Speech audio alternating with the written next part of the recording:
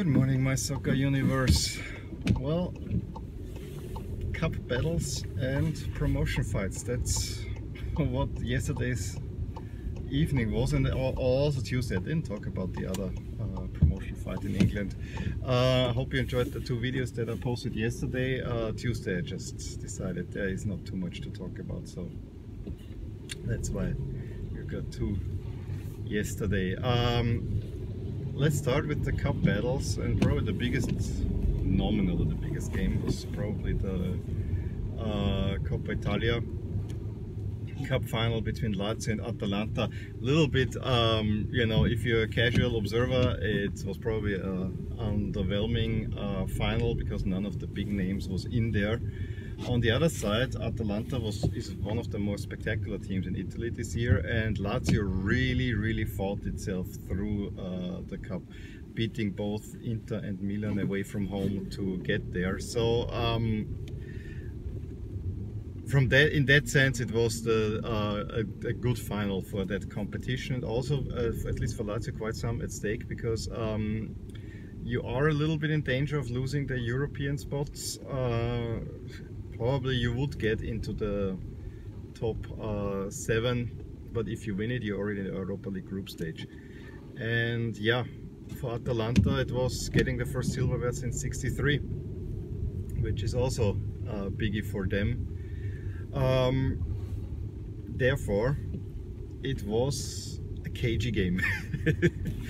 Very un-Atalanta-like. In addition, and this is something of a little bit out of nowhere, there's a huge rivalry between Atalanta and both Roman teams. For whatever reason, I would like to know a little bit the backstory, but I keep hearing it. There's a huge rivalry between these, and of course the Lazio fans were largely misbehaving ahead of the game. But you know, in Rome this is almost to be expected, which is a sad thing. As I said, the game was cagey with a little bit more of Lazio. I mean, Atalanta though had the biggest chance like 10 minutes before halftime, where Veron first hits the post and then even gets the rebound and puts it wide, where Lazio's defense looked really shaky. At the same time, when Veron takes the shot that goes to the post, Bastos puts out his hand, it touches the hand, it's not given by the referee. That honestly should have been a penalty, and I don't understand Italy, because they seemingly have changed their rules for handball during the season. There were handballs given through ware that were actually quite contentious, because it was similar stuff, and now this handball where really he's jumping up, has the hand in the air, is clearly making himself bigger, whether intended or not, but this by any ruling should be a handball, should be reviewed, but yeah, the referee was not giving it. So it is 0-0 at the half, and the game continued to be very cagey. Seemingly the weight of the game was too much for both coaches, and you know, in addition, I know that Atalanta has a pretty big game coming up against Juventus on the weekend, which they basically will have to win in order to look good for the Champions League qualification. And Juventus is celebrating their title, so I was either hoping for overtime period, because I really would like Juventus to win this one for Milan's sake, although Milan doesn't deserve it, but you know, as a fan, you're a fan. That's their all reason kind of flips off. So yeah, or that Atalanta loses a heartbreaker, and it turned out to be the second one. I mean, Papu Gomez had actually another shot at the woodwork, although it was from a very acute angle, where he's dancing around in the box, keeping the ball, keeping the ball left, right, takes a shot and hits the outside of the post. I wouldn't say it was a huge chance, but yeah, on a better day it goes into the net. That was basically the last chance for Atalanta. Papu Gomez then has a similar situation as Salah had in last year's Champions League final, where he gets pulled down, I want to say by Correa. Not 100% on that one. Correa actually played quite well in his game. Was probably the most active, most outstanding player. But you know, he hurts his shoulder. He doesn't need to come off. They fix him, but right during that period, and I was a little bit flipping back and forth between that cup final and the Leeds against Derby game. We'll talk about that in a second.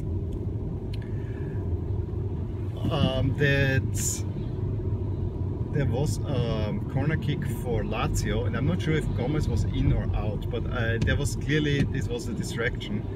Milinkovic-Savic, who just came in for Luis Alberto, jumps up high and puts it into the net.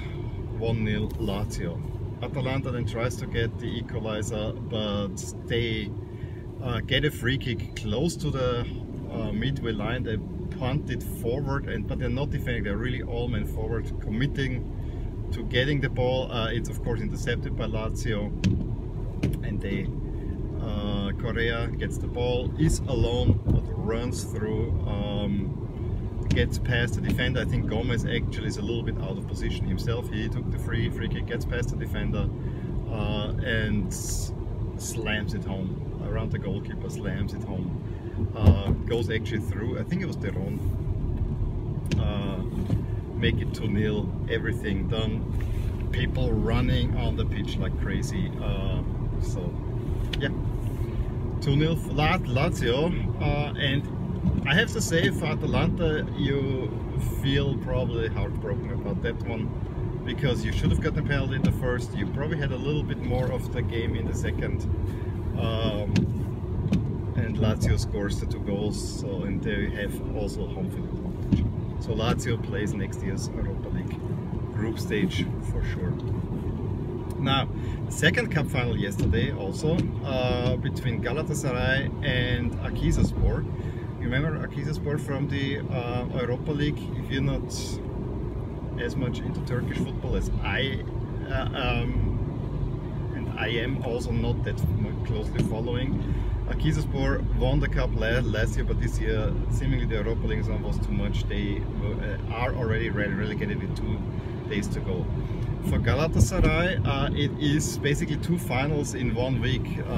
This one, and then the one coming on the weekend, where they have to play second place team Başakşehir, where they actually are in the level on points. So that is very well the championship decider. Unless it's a draw and Beşiktaş wins, then Beşiktaş even has a chance. So quite interesting in Turkey. Galatasaray was not playing well, and Akhisarspor even takes the lead early in the second half, really putting up a valiant fight. Then Galatasaray gets a penalty, misses it. It's saved by the goalkeeper, who really had a great game. Galatasaray gets a second penalty, and also a Akhisar player is sent off. Let's put it that way, the referee was not their friend. So more on that later. Then Feguli, and it was funny because yesterday I was wearing my Valencia shirt with Feguli on the back.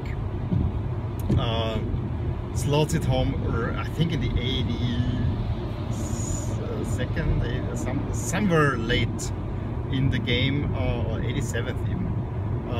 Slots it home in the only hole. It was between the goalkeeper's leg, but no fault of the goalkeeper. It was a rebound, and the goalkeeper did everything, and it was just by millimeters.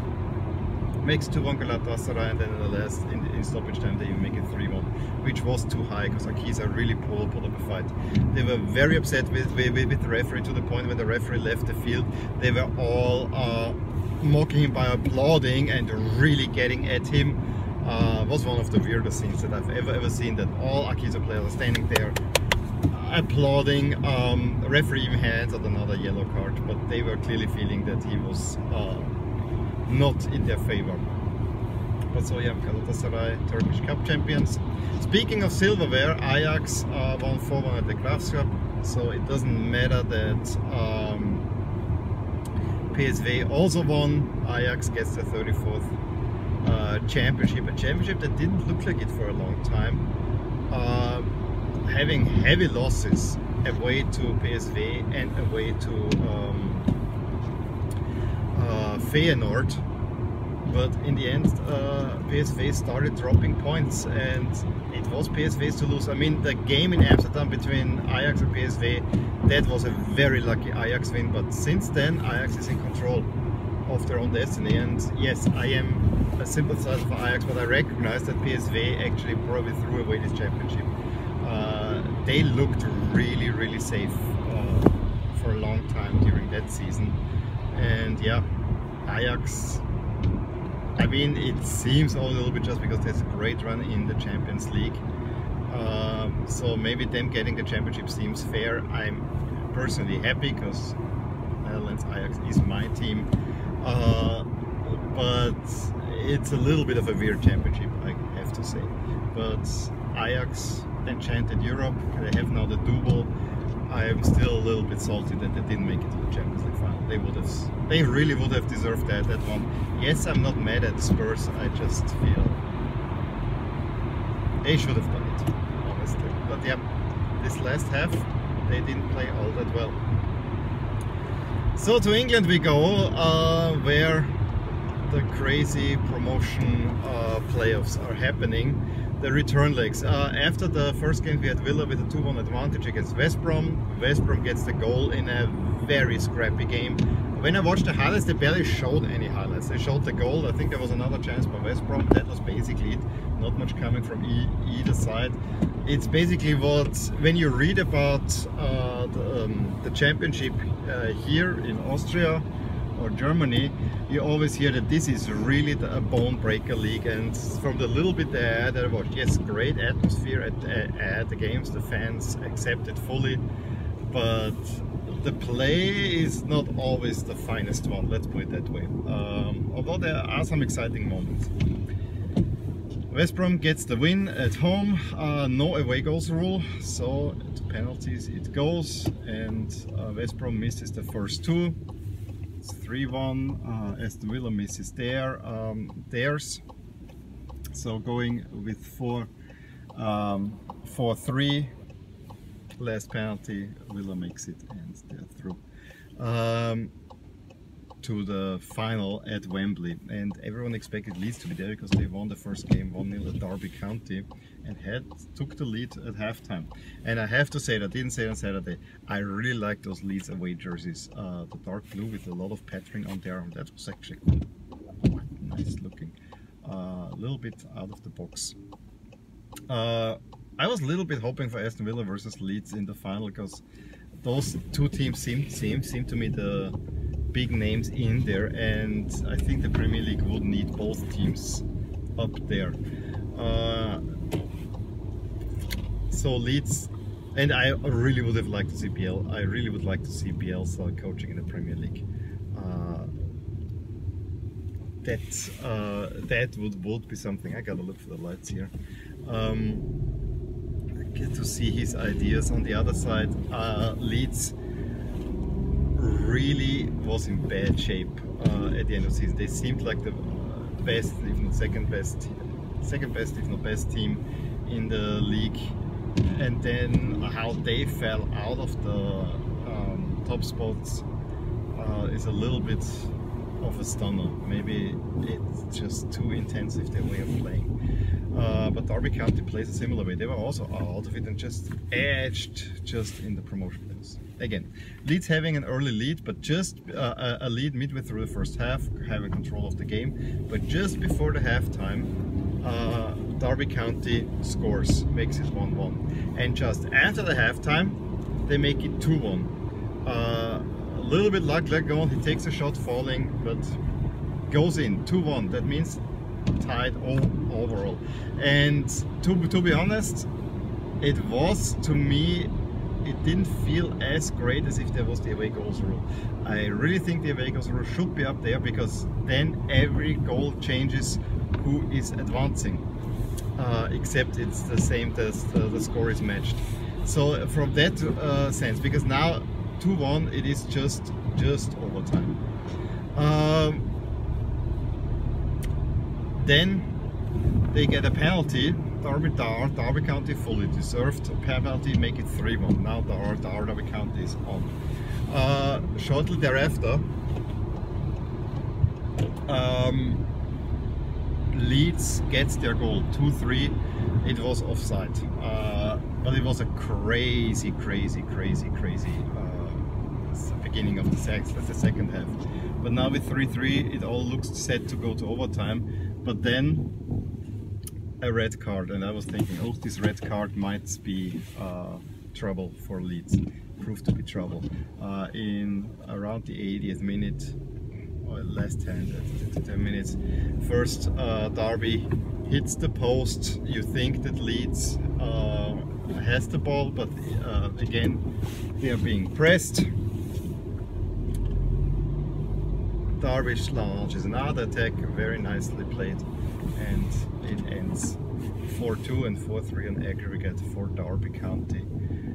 Heartbreak at Elland Road, but it's Derby County against Aston Villa, and the two Chelsea legends, Lampard, and who is the coach of the Derby County, and Terry, are playing, who is, I think, the assistant at Aston Villa, playing it out for a spot in the Premier League. I would say Villa is probably favored, and actually I would love to see Villa back.